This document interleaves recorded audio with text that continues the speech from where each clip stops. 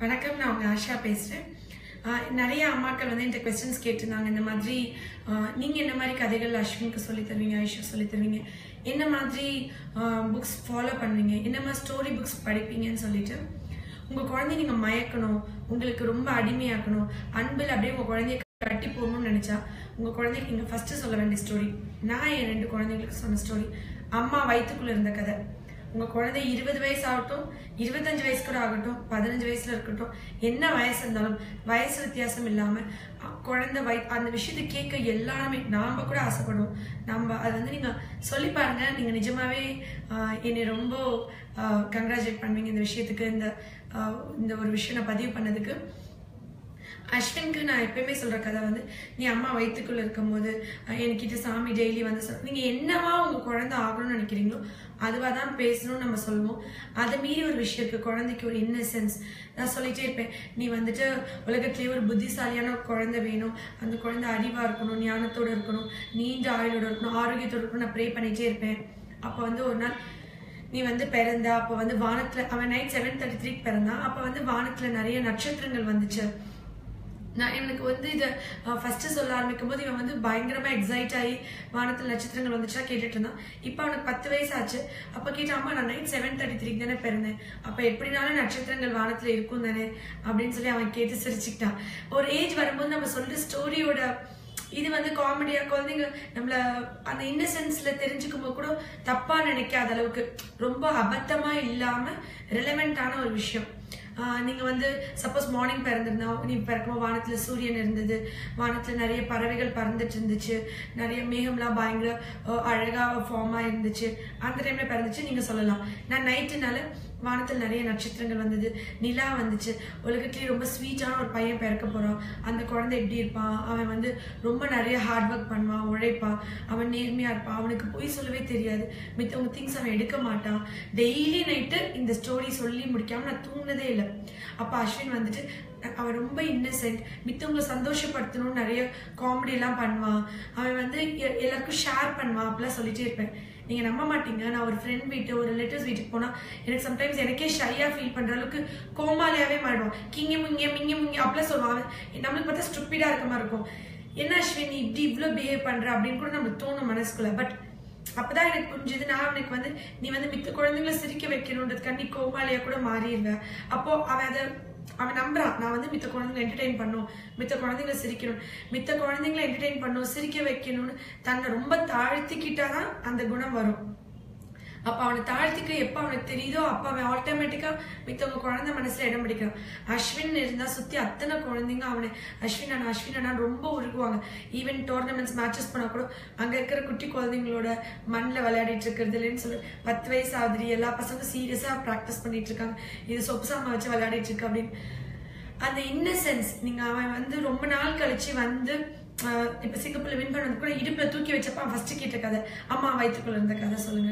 அப்ப எல்லாரும் என்ன பார்த்து சிரிச்சாங்க. அந்த இன்னசென்ஸ் வந்து அவனுக்குள்ள ஸ்ட்ராங்கா பதிக்கணும் அப்படின்றதுக்காண்டி நான் சொன்ன கதை வந்து அம்மா வயிற்றுக்குள்ள இருந்து வெளியே வந்த கதை. அப்ப நீ வந்து உன்னை தாழ்த்திக்கலாம். பசங்க இந்த வயசுல பிரஸ்டீஜ் பாக்குறாங்க, ஸ்டேட்டஸ் பாக்குறாங்க. எப்ப ஒரு கதை விளையாண்டா கூட, நான் என் ஃப்ரெண்ட்ஸ் வீட்டு குழந்தைங்களை சேர்த்து விளையாண்டா கூட மோஸ்ட்லி நான் தான் குவீனா இருப்பேன், நான் தான் பிரின்ஸா இருப்பேன், நான் தான் பிரின்சஸா இருப்பேன். அந்த ஜோக்கர் ரோலை சூஸ் பண்றதே இல்லை. மித்தவங்களை சந்தோஷப்படுத்தணும், சந்தோஷப்படுத்துறது தான் நம்மளோட ஹாப்பினஸ்.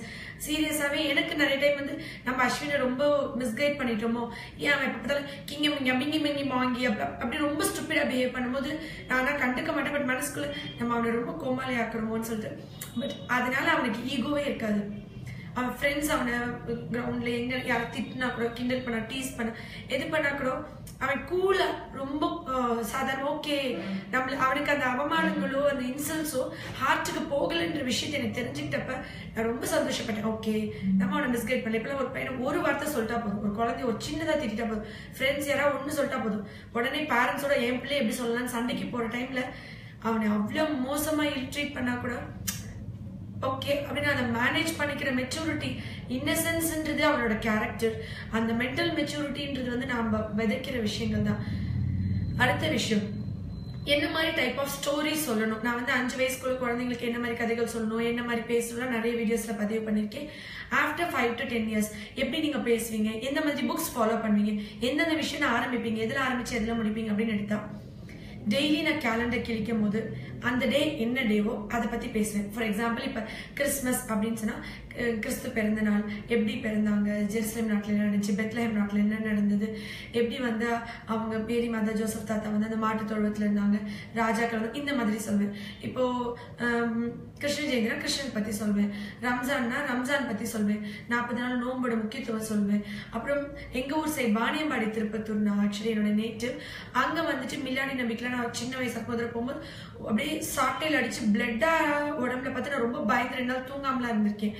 அப்போ அது எதனால அவங்களுக்கு எவ்வளவு பெயின் ஃபீல் பண்ணுவாங்க. ஸோ நம்ம பிளேசஸ் டிராவல் பண்ணும்போது அங்க விஷயங்கள்லாம் பார்ப்பல, அதெல்லாம அந்த டைம்ல சொல்லுவேன். இப்போ நான் பேப்பர் படிக்கிறேன்னு வச்சுக்கோங்களேன், மதுரையில சித்திரை திருவிழா அப்படின்னு சொன்னா நான் வந்து என்ன பண்ணுவேன்னா 2 விதமா சொல்வேன் ஒரு கதைகளை. ஒரு குழந்தைக்கு ஒரு கதையை எப்படி 2 ஆங்கிள் சொல்லலாம் அப்படின்னா, ஃபர்ஸ்ட் விஷயம் வந்து மதுரையில வந்துட்டு இதுல ஆக்சுவலி நீங்க குழந்தைங்கள கண்டிப்பா டூர் கூட்டிட்டு வரும்போது இந்த 3 இதையும் விசிட் பண்ணிட்டு போங்க. அப்போ உங்களுக்கு நீங்க சொல்ற கதையை கோரிலேட் பண்ணிக்கலாம். கள்ளழகர் அந்த கோயில், அதுக்கப்புறம் வந்துட்டு அறுபடை வீட்டுல ஒரு வீடு வந்து பழமுதிர்ச்சோலை, அதுக்கப்புறம் அதுக்கு மேல இருக்கிறது ஹனுமன் தீர்த்தம். ஹனுமன் தீர்த்தத்துல நம்ம நடந்து வந்து பழமுதிர்ச்சோலை வருவோம் இல்லையா. நான் வந்துட்டு ஏற்கனவே இந்த குழந்தையில இருந்து இந்த கதையை சொல்லிட்டு ஒரு நாள் அந்த ஸ்பாட்டை கூட்டிட்டு போவேன். எப்படின்னா, மண்டுக முனிவர்னு ஒரு முனிவர் இருந்தாரு, அவர் ஹனுமன் தீர்த்தத்துல குளிச்சிட்டு இருந்தாங்க. அப்ப வந்து துர்வாச முனிவர் அந்த வழியில நடந்து வந்துட்டு இருந்தாங்க. நடந்து வந்துட்டு இருக்கும்போது நம்மள இந்த மண்டுக முனிவர் வந்து பார்த்துட்டு மரியாதை கொடுக்கல. துர்வாச முனிவர் ரொம்ப கோவக்காரர், எப்ப பார்த்தாலும் அவருக்கு ரொம்ப டென்ஷன் ஆகும், எதுக்கு எடுத்தாலும் அவர் கோவப்பட்டு எல்லாத்துக்கும் சாபம் கொடுத்துருவார். அப்ப வந்து இந்த மண்டுக முனிவர் வந்து நம்மளை பார்க்கலன்ற கோவத்துல வந்து நீ வந்து தவளையா போ அப்படின்னு சபிச்சிடுவார். உடனே அவர் சொல்வார், நான் உங்களை பார்க்கவே இல்லை, நான் பார்க்காததுனால இது என்னோட தவறு கிடையாது, அப்ப நீங்க எப்படி சபிக்கலாம், எனக்கு சாப விமோக்ஷனம் கொடுங்க. யார் ஒருத்தவங்க சாபம் கொடுத்துட்டாலும் அந்த சாபம் விமோக்ஷனம் தரணும். அப்ப சாப விமோக்ஷனம் கொடுங்கன்னு சொன்னோடனே அவர் என்ன பண்ணிட்டாரு, சரி நீ வந்துட்டு போய் வைகை ஆத்துல நாராயண நாமம் சொல்லிட்டே வெயிட் பண்ணுங்க, ஒரு நாள் கள்ளழகர் வந்து ஆத்துல இறங்குவார், அவர் பாதம் பட்டு நீங்க வந்துட்டு திருப்பியும் உங்களுக்கு பழைய இது வரும், சாப விமோக்ஷனம் கிடைச்சிடும் சொல்லிடுவாங்க.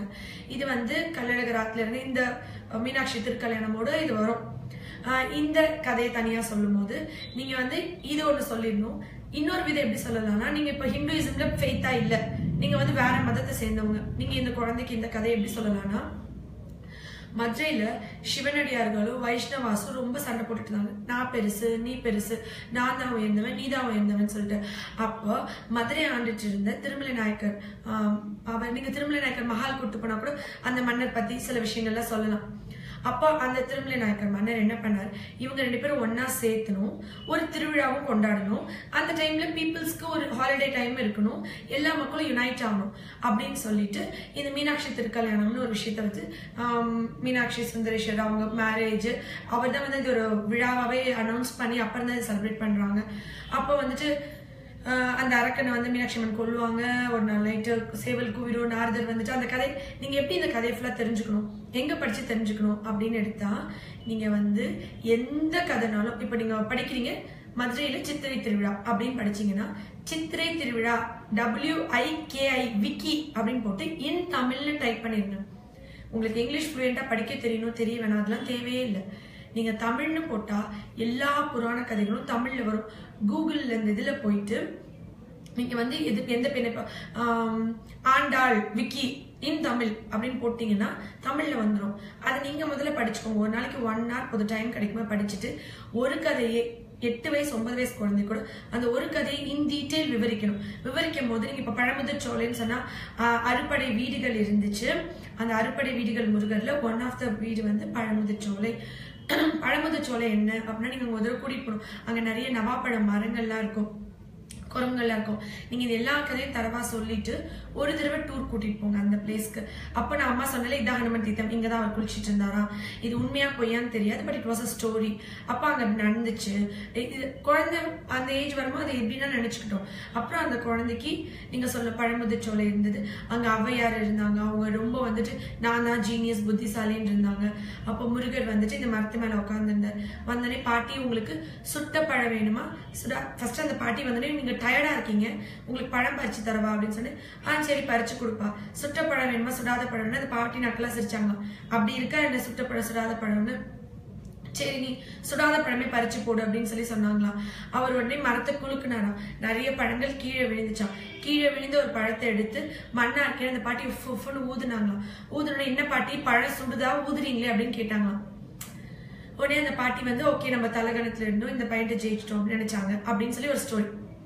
அப்ப நம்ம படிச்சோன்ற ஆணவத்தில் இருக்கக்கூடாது. இந்த மாதிரி நான் அந்த விஷயங்கள் நிறைய ஒரு லிங்க் பிடிக்கணும். அப்படியே லிங்க் பிடிச்சி இப்போ கள்ளழகர் வந்து ஆத்துல இறங்குறாருன்னு சொல்லும் போதே நீங்க வந்து ஆண்டாள் பத்தி சொல்லிடணும். ஆண்டாள் வந்து ஸ்ரீவில்லிபுத்தூர்ல இருந்தாங்க. மார்கழி மாசம்னா அந்த ஆண்டாள் கதைகளை சொல்லிட்டு நீங்க வந்து சொல்லணும் 6 இடத்துல இருந்து ஆண்டாளுக்கு வந்து மாலை வருது. ஃபார் எக்ஸாம்பிள் வந்துட்டு மதுரை கள்ளழகத்துல இருந்து வருது, ஸ்ரீரங்கத்துல இருந்து வருது, திருப்பதியில இருந்து வருது. இந்த மாதிரி 6 இடங்கள்ல இருந்து மாதாக்கு வந்து மாதான்னு சொல்றேன் இவங்களுக்கு வந்து ஆண்டாளுக்கு வந்து மாலை வரும். அவங்க சுடி கொடுத்த மலர் கொடி அப்படி ஒவ்வொன்னு சொல்லும் போது ஒரு கதையை எடுத்துக்கணும். அந்த ஒரு கதையை ஒரு 10 days சொல்லணும். அப்புறம் அந்த கதை லிங்க் வச்சிடணும். அப்புறம் அதுக்கு ரிலேட்டடா நான் இப்ப சொன்னேன்ல கள்ளழகர்னு இவர் வந்து பெருமாளோட ஒரு இதுதான் அப்படின்னு சொல்லி அப்படி லிங்க் போயிட்டே இருக்கணும். இது வந்து எல்லா குழந்தைங்களும் தெரிஞ்சுக்க வேண்டிய விஷயம். இது நீங்க சொல்லி முடிச்சதுக்கு அப்புறம் ரொம்ப முக்கியம் அந்த இடங்களுக்கு நீங்க கூட்டிட்டு போறீங்க. கூட்டிட்டு போன அப்புறம் 10 வயசு கிட்ட 8 வயசு 7 வயசு 9 வயசு இருக்கும்போது நீங்க இது ரிலேட்டட் பிக்சர் புக்ஸ் எங்கெல்லாம் கிடைச்சிச்சுன்னா கலெக்ட் பண்ணி அதை வாங்கி பிள்ளைங்கள அவங்கள அப்புறம் ரீட் பண்ண சொல்லணும். எடுத்த உடனே பிள்ளைங்களுக்கு ரீடிங் ஹேபிட் புக்ஸ் வரவே வராது. நீங்க எடுத்த உடனே நிறைய கதை புக் வாங்கி நீங்க படிச்சு அவங்க சொல்லி அதெல்லாம் நடக்காது. நீங்க ஒரு விஷயத்த முதல்ல அந்த குழந்தைங்களுக்கு ஏற்கனவே சொல்லி அப்பதான் போரிங்கா இருக்காது. எடுத்த உடனே கதை படிக்கும் போது 4 லைன் படிச்சோடனே போர் அடிக்குதுன்னு மூடி வச்சிருவாங்க. நீங்க அந்த கதையை ஏற்கனவே சொல்லி அந்த இடங்கள் விசிட் பண்ணி இது பண்ணும்போது அதுல வர்ணனையோட வரும். அப்ப அந்த குழந்தைக்கு ஆர்வமா இருக்கும். அடுத்து இதுதான் வரப்போகுதுன்னு குழந்தைங்களுக்கு தெரிஞ்சாதான் படிப்பாங்க. நம்ம வந்துட்டு சில ஒரு ஏஜ்க்கு அப்புறம் தான் ஒரு மூவி வந்தா த்ரில்லிங்கா இருக்கணும், ஸ்டோரி தெரியக்கூடாது, அடுத்தடுத்து அதுல நம்ம படத்துல பார்த்து தெரிஞ்சுக்குவோம், சஸ்பென்ஸா இருக்கும், சொல்லிட்டா இன்ட்ரெஸ்ட் இருக்காதுன்றது. குழந்தைங்களுக்கு நான் சொன்ன மாதிரி மிமிக்ரி டேலண்ட், அவங்களுக்கு ரெசிப்ரோகேஷன், நிறைய விஷயம் மைண்ட்ல ரெஜிஸ்டர் ஆனாதான் திருப்பி அவங்க ரீப்ரொடியூஸ் பண்ணுவாங்க. புரிஞ்சாதான் அது பிடிக்கும். ஆல்பர்ட் ஐன்ஸ்டைன் அடிக்கடி சொல்லிட்டே இருப்பாரு, if you want your child to be genius, நீங்க வந்து உங்க குழந்தைக்கு ஃபேரி டேல்ஸ் கதைகள் சொல்லுங்க. உங்க குழந்தை புத்திசாலி ஆகணும், கற்பனை சக்தி வளரணும், உங்க குழந்தையோட கற்பனை திறன் வளரணும்னா நீங்க நிறைய ஃபேரி டேல்ஸ் கதைகள் சொல்லுங்கன்னு சொல்லுவாங்க. ஆனா நான் சொல்வேன் உங்க குழந்தைங்க ரொம்ப புத்திசாலியா வரணும், அவங்களோட கற்பனை சக்தி வளரணும், அவங்க நிறைய அறிவாளிகளா வரணும்னா நீங்க நம்மளோட தமிழ் புராணங்கள், நிறைய கதைகள், நம்மளோட இலக்கியங்கள், நம்மளோட சிலப்பதிகாரம்ல இருந்து ராமாயணம்ல இருந்து நம்மளோட கதைகள் நிறைய சொல்லுங்க, மகாபாரதம் வரைக்கும். அப்பதான் அந்த குழந்தைங்களோட கற்பனை சக்தி கூடும்.